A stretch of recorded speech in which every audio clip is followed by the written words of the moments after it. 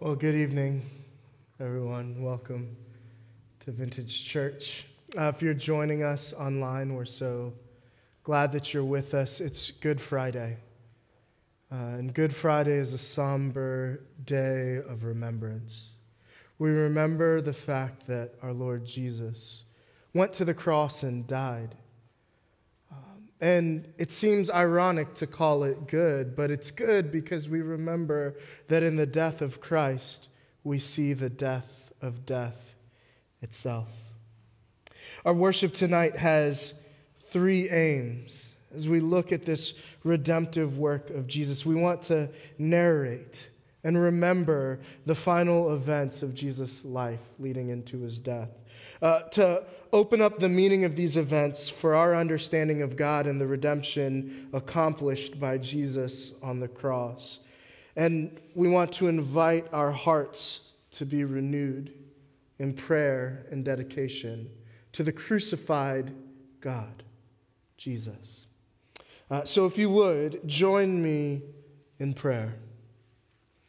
Holy and loving God, as we prepare to set aside our busyness to focus intently on Jesus' suffering and death, we ask for eyes to see all the amazing things that Jesus' death means, for understanding you, your love, and our salvation.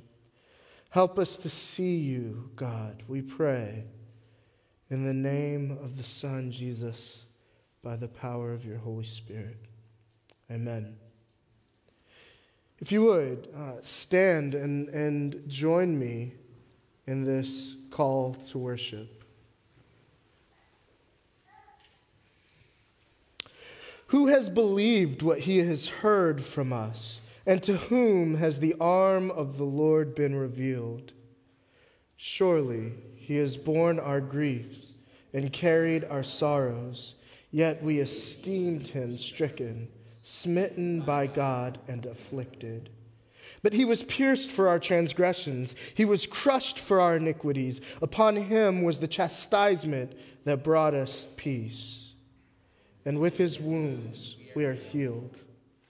Let us go to the Father through the Son by the Spirit as we sing.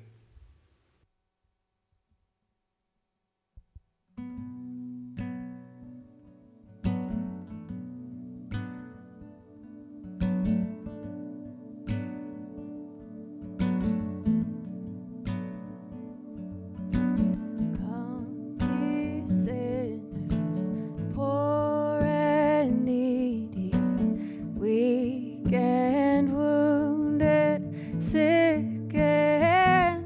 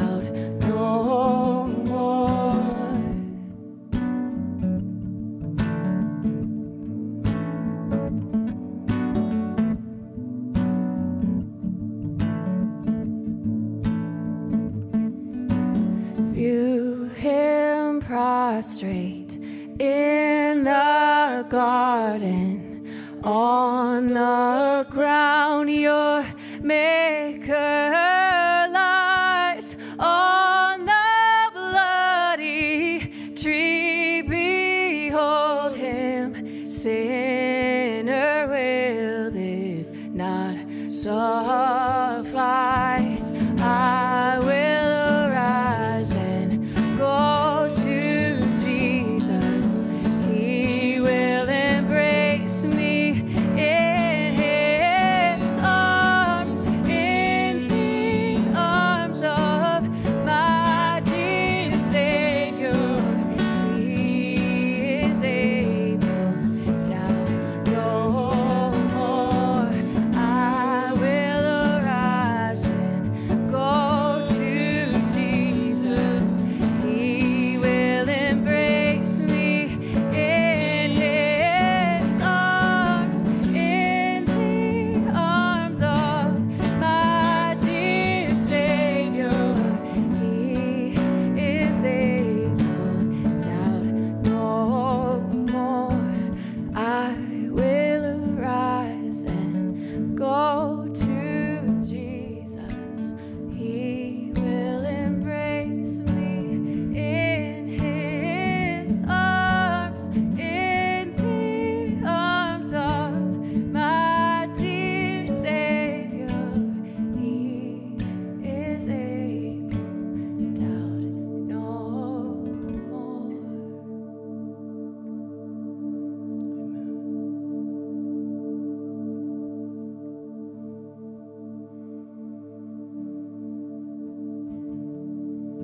First scripture reading tonight is from Mark chapter 15, verses 21 through 43. And they compelled a passerby, Simon of Cyrene, who was coming in from the country, the father of Alexander and Rufus, to carry his cross. And they brought him to the place called Golgotha, which means place of a skull. And they offered him wine mixed with myrrh, but he did not take it. And they crucified him and divided his garments among them, casting lots for them to decide what each should take. And it was the third hour when they crucified him. And the inscription of the charge against him read, "The King of the Jews." And with him they crucified two robbers, one on his right and one on his left. And those who passed by derided him, wagging their heads and saying, "Aha! You who would destroy the temple and rebuild it in 3 days, save yourself and come down from the cross." So also the chief priests with the scribes mocked him to one another, saying, "He saved others, he cannot save himself. Let the Christ, the King of Israel, come down now from the cross, that we may see and believe."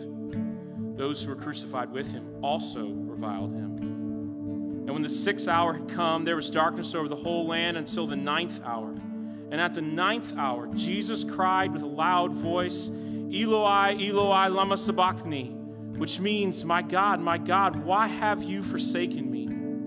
And some of the bystanders hearing it said, "Behold, he is calling Elijah."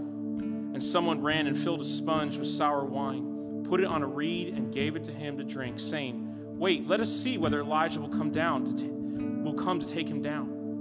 And Jesus uttered a loud cry and breathed his last. And the curtain of the temple was torn in two from top to bottom. And when the centurion who stood facing him saw that in this way he breathed his last, he said, "Truly this man was the Son of God." There were also women looking on from a distance, among whom were Mary Magdalene and Mary the mother of James the younger, and of Joseph and Salome. When he was in Galilee, they followed him and ministered to him. And there were also many other women who came up with him to Jerusalem.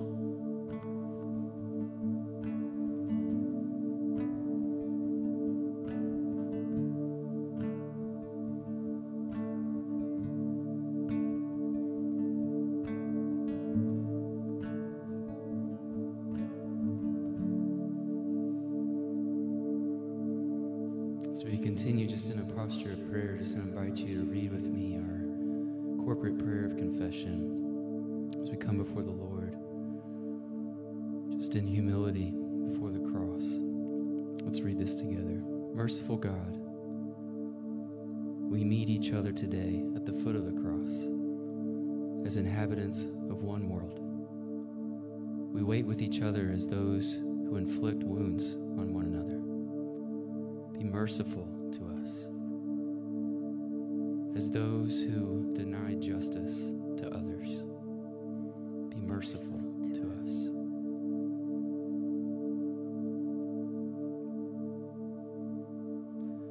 Black screen. It's okay.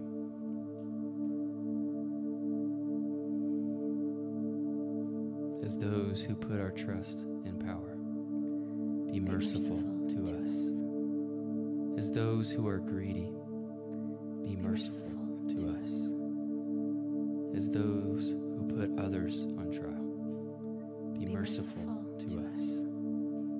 As those who refuse to receive, be merciful to us. As those who are afraid of the world's torment, be merciful to us. Father, we just come to you this morning, this afternoon, in need of mercy, in need of your grace. Our need is great, Lord. And we thank you that our access to you is readily available now because of the curtain that was torn.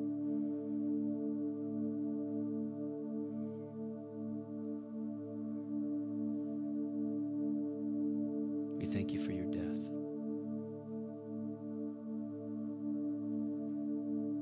For dying the death that we deserved, so that we might be reconciled, Lord, to you as our Maker, our God, our eternal Father. We love you. Would you just spend just a few moments just in silent confession to the Lord this evening as we continue in our time of worship?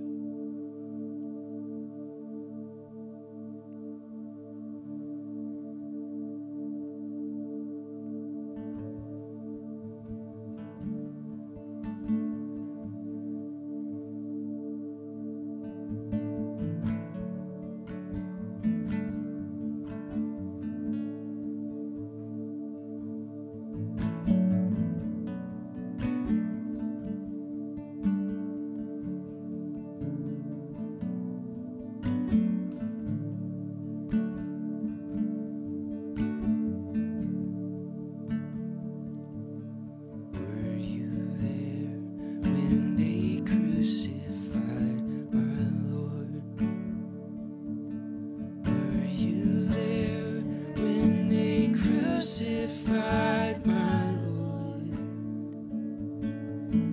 Well, sometimes it causes me to tremble, tremble, tremble. Were you there when they crucified my Lord? Were you there when they nailed him to a tree?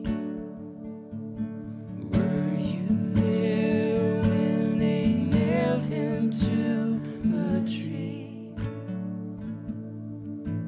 Oh, sometimes it causes me to tremble, tremble, tremble. Were you there when they nailed him to a tree? Were you there when they pierced him in his side?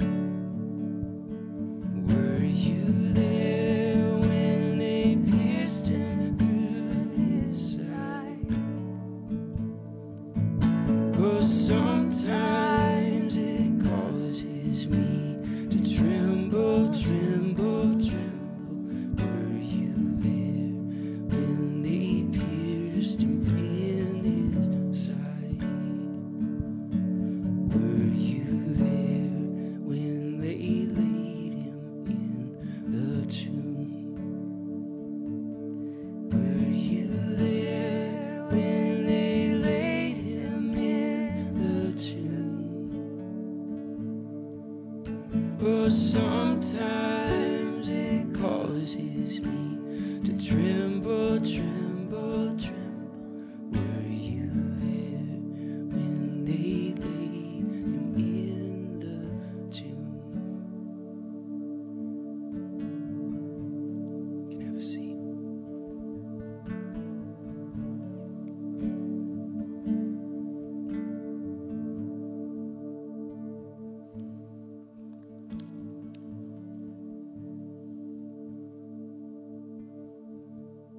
Our second scripture reading today comes from John 19, verse 28 to 30. After this, Jesus, knowing that all was now finished, said, to fulfill the scripture, I thirst. A jar full of sour wine stood there. So they put a sponge full of the sour wine on a hyssop branch and held it to his mouth. When Jesus had received the sour wine, he said, It is finished. And he bowed his head and gave up his spirit.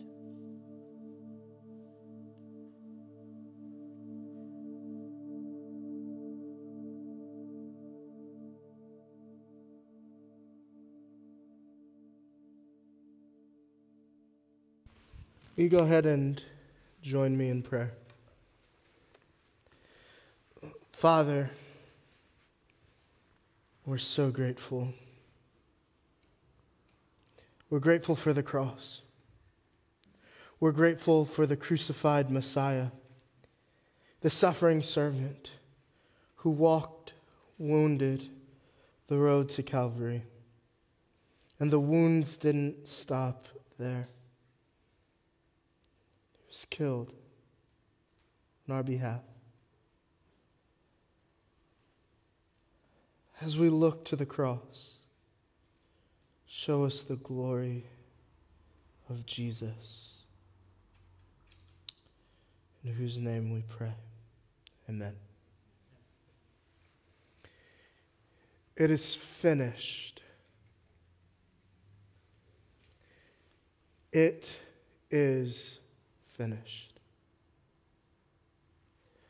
No three words in all of history have carried with it the weight, the power of those three words. It is finished. Those words that our Lord Jesus uttered on the cross. Think about the course of human history. It is finished. That declaration from Jesus himself changes the direction not only of 11 men and a number of women who would then become hundreds and thousands, and who would leave Jerusalem, who would leave that place fearful and doubting, not knowing what's coming on Sunday. Not only would those words change their lives, but their changed lives would change literally the course of human history. We say week in and week out that Vintage is a church for doubters and seekers and followers to learn to worship Jesus together. And whether you're a doubter or a seeker or a follower, you cannot deny the impact of the cross, of Christ, of the work and the lives of those who witnessed it and those who determined that their lives could not be the same because of it. All of history. It is finished.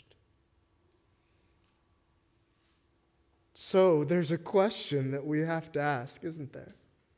There's a question that each one of us has to ask, that we as a people have to ask when we come to this text, when we come to John 19, and when we hear Jesus say, it is finished. And that question is, what? What is finished?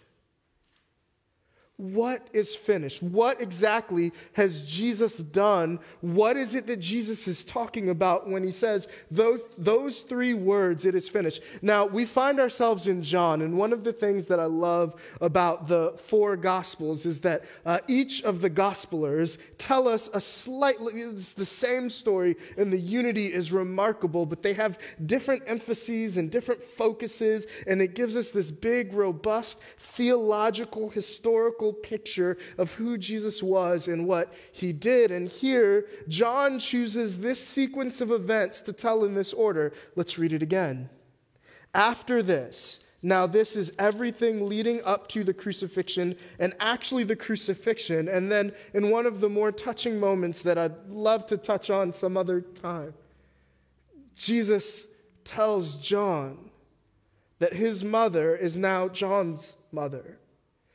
And after this, John says, knowing that all was now finished to fulfill Scripture, Jesus said, I thirst.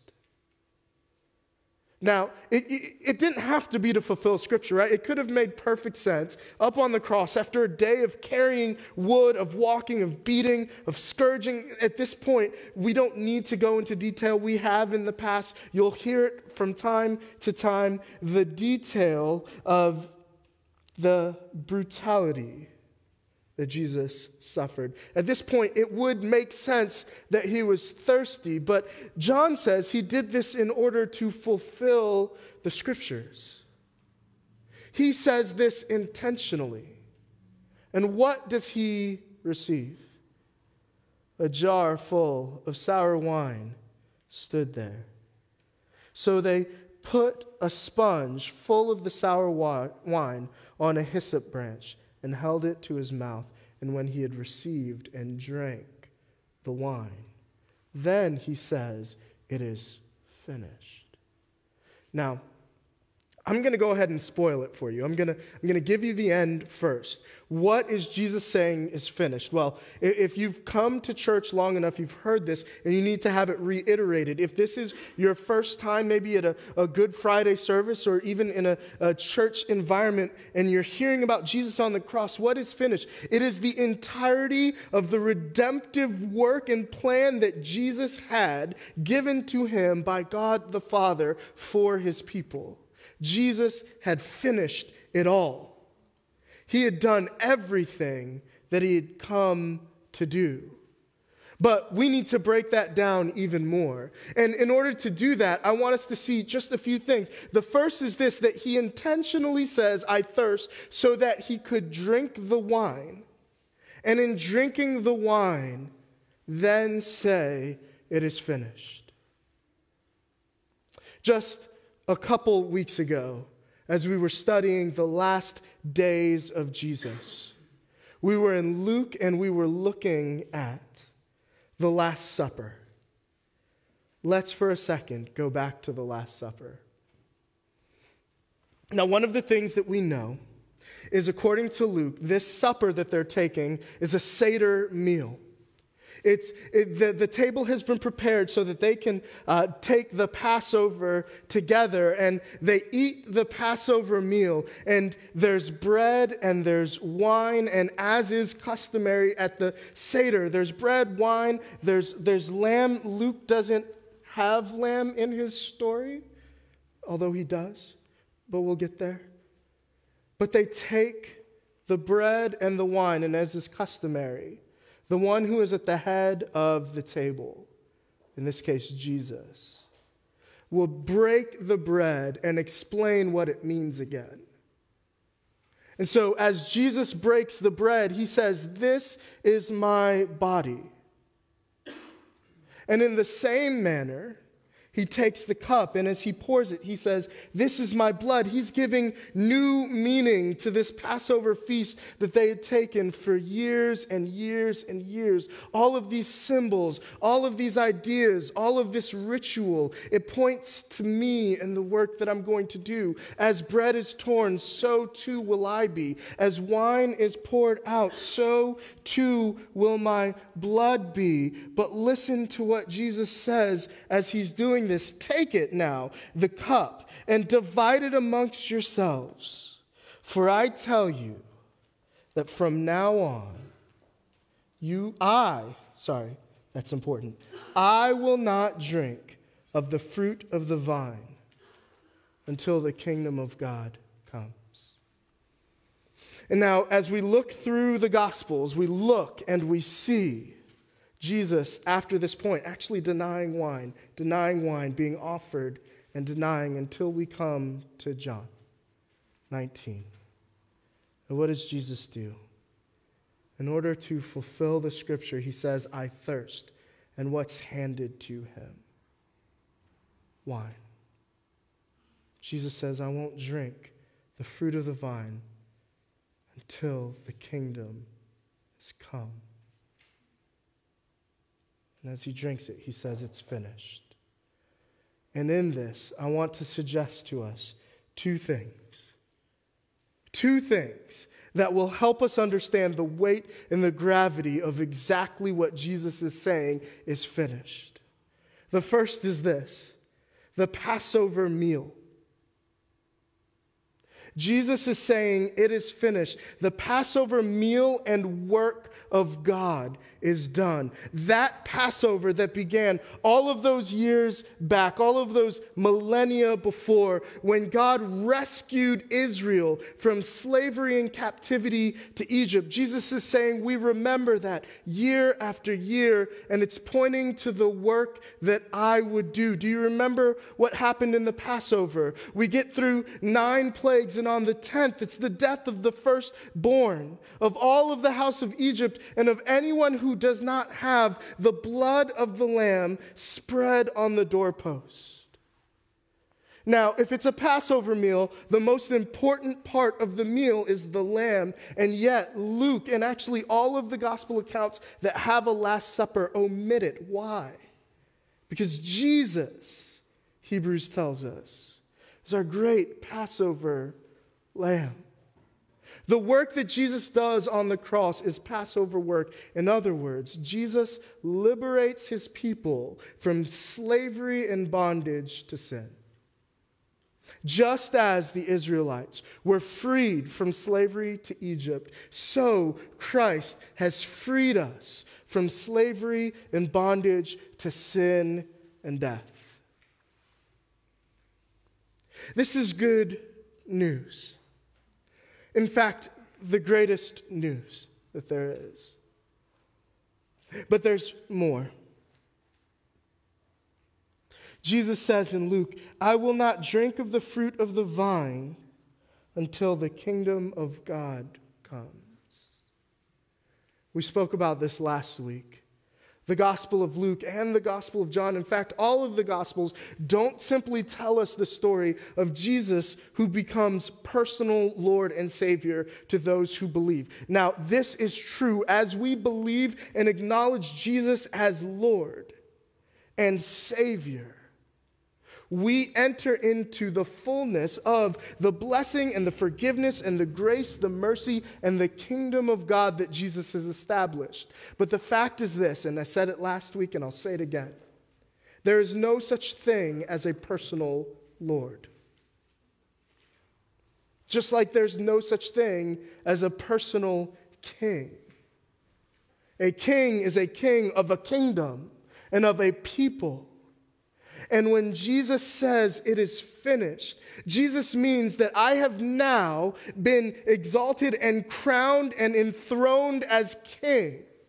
Even before, and we know now that he sits in the right hand of the glory of God the Father. But as we spoke about on Sunday, and if you weren't here, I'll just briefly remind you that the triumphal entry of Jesus all the way to Jesus being crucified on the cross mirrored the Roman enthronement of a Caesar intentionally, because Jesus was being crowned and proclaimed and coronated king.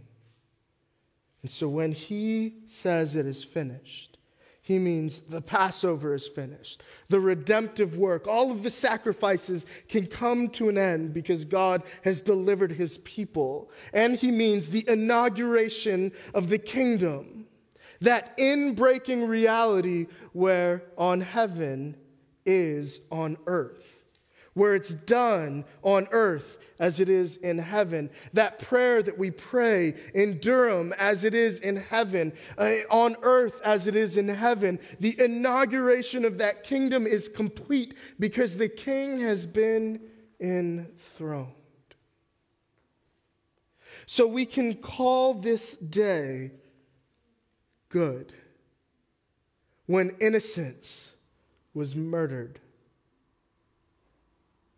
When our Savior suffered. when the spotless lamb was offered up as sacrifice and propitiation for sin, we can call it good. We can call it good when Jesus is mocked and scorned because their mockery and their scorning had the reverse effect that they thought. The dramatic reversals that we see all come to light on the cross.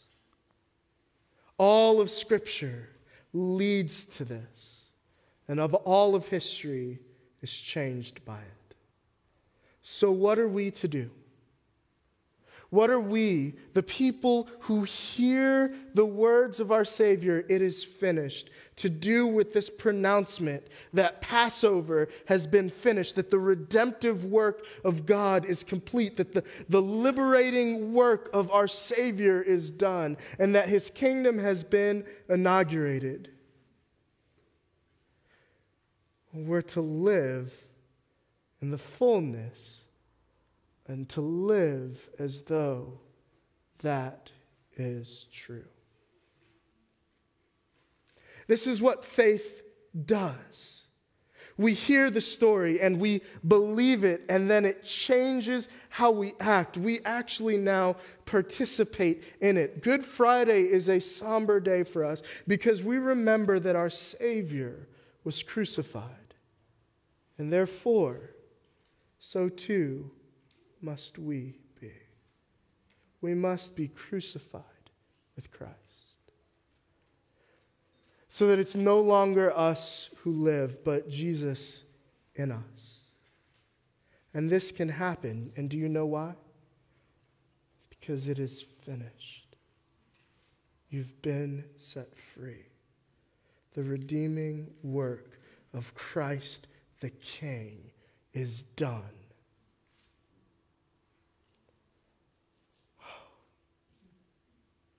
But even then, the disciples were scattered. And the women, though they stayed, were full of grief, sorrow, and fear. And so too would our hearts be. But guys, Sunday's coming.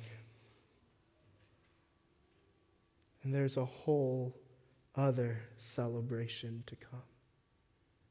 I can't wait. I can't. But for now, we remember Christ has been crucified, and it is finished. Would you pray with me?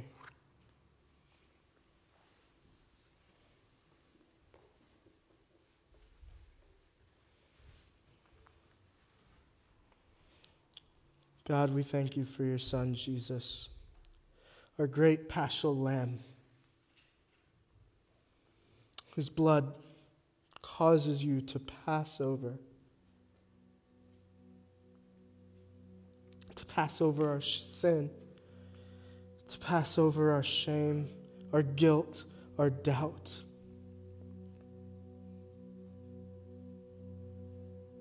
You see it, God. You forgive. We thank you for Jesus, who delivers us as Moses delivered your people from bondage to Egypt, who delivers us from chains and enslavement, who sets the captives free. God, we praise you that Jesus is a king enthroned on high. He's not a king like the kings of this world,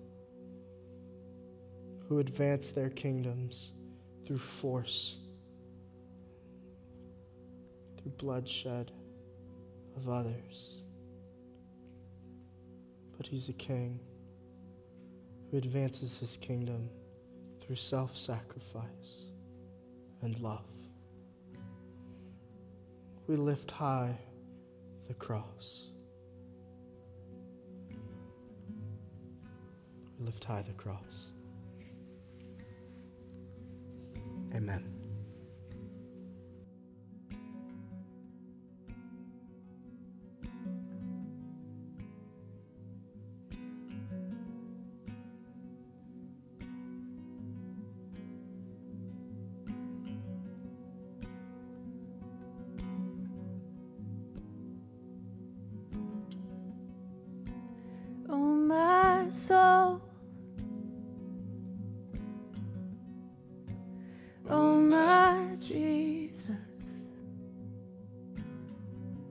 Judas sold you for 30. I'd have done it for less. Oh, my soul. Oh, my Savior. Peter denied you 3 times. I have denied you more. As the nails went in, I was standing right there as you breathed your last. I shook my head and I cried, oh my God, what have we done? We have destroyed your son. Oh my God, what have we done? We have destroyed your son. Oh my soul. Oh my Jesus. Judas sold you for 30. I'd have done it for less. Oh my soul. Oh my Savior. Peter denied you 3 times. I have denied you more. As the nails went in, I was standing right there as you breathed your last. I shook my head and I cried, oh my God, what have we done? We have destroyed your son. Oh my God, what have we done? We have destroyed your son. Oh my God, what have we done? We have destroyed your son. Oh my God, what have we done? We have destroyed your son.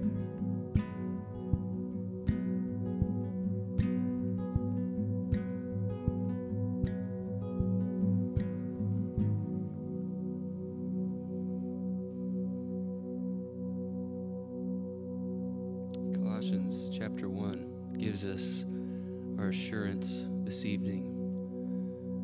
For in him all the fullness of God was pleased to dwell, and through him to reconcile to himself all things, whether on earth or in heaven, making peace by the blood of his cross. And you, who once were alienated and hostile in mind, doing evil deeds, he is now reconciled in his body of flesh by his death, in order to present you holy and blameless and above reproach before him. So, brothers and sisters, through the cross of Jesus, through the cross of Christ, we are forgiven and reconciled to God. Praise be to our God.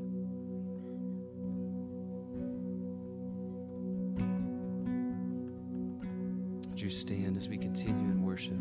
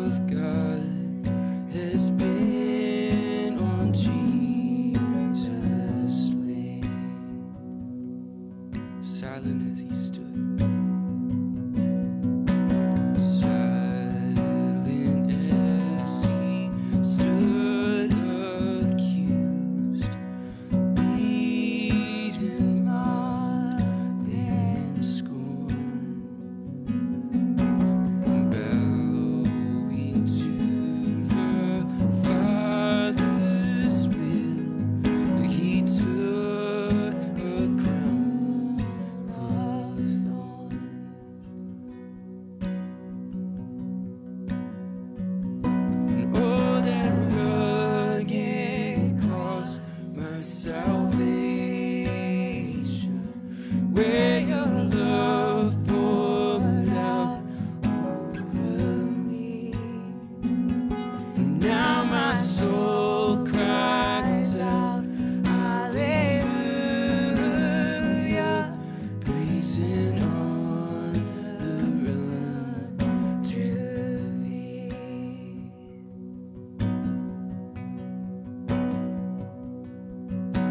Send of heaven, God's own Son, to purchase and redeem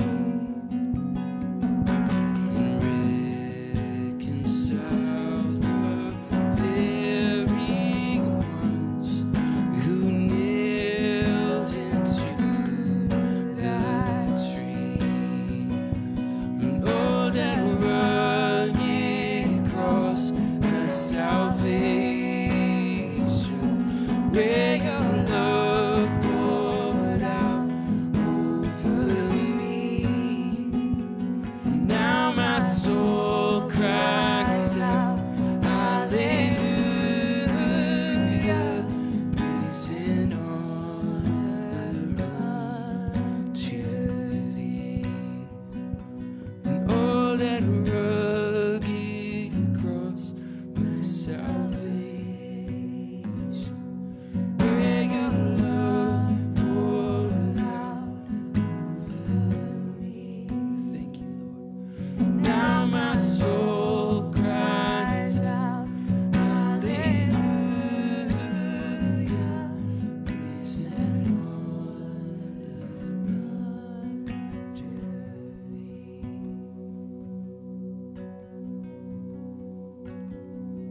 And we know how the story ends. The resurrected Savior. We're not going to sing that right now. This time is all about just giving thanks for the sacrifice of his death that we might live. So let's sing of our righteousness in him alone, nothing but the blood of Jesus.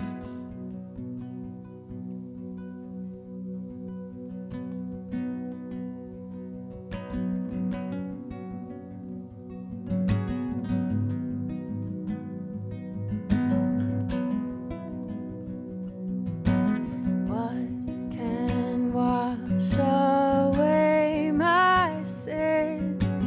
Nothing but the blood of Jesus. What can make me whole again? Nothing but the blood of Jesus.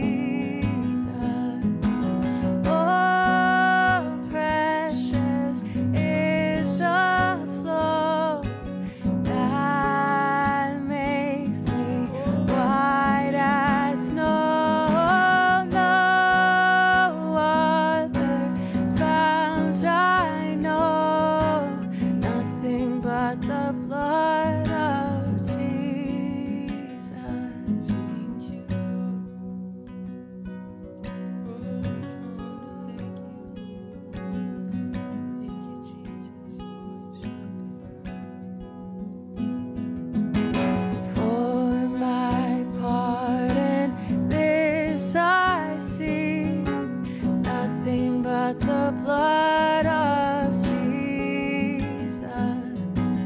For my cleansing, this my plea, nothing but the blood of Jesus. Oh, precious is the flow that makes me white as snow. No other fount I know, nothing but the blood of Jesus.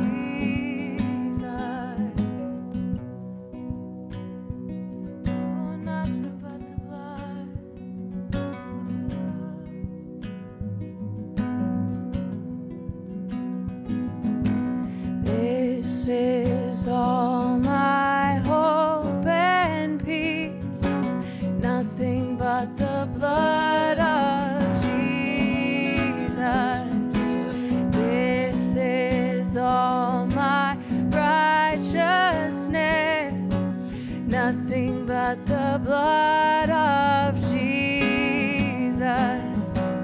Oh, precious is the flow that makes me white as snow. No other fount I know, nothing but the blood of Jesus.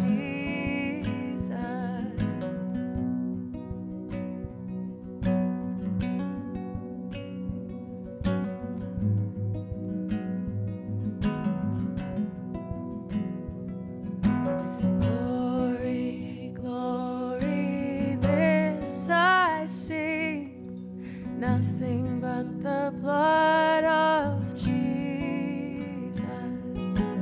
All my praise for this I bring, nothing but the blood of Jesus. Oh, precious is the flow that makes me white as snow. No other fount I know, nothing but the blood of Jesus. Oh, precious is the flow that makes me white as snow. No other fount I know, nothing but the blood of Jesus.